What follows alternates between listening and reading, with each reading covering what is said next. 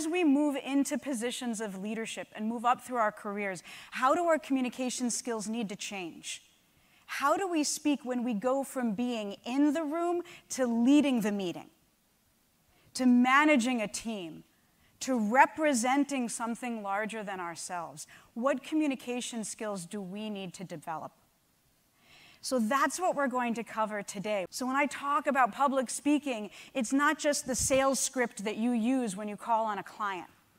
Public speaking is about exercising leadership with your voice, using your voice to speak up on behalf of yourself, your clients, your colleagues, your community.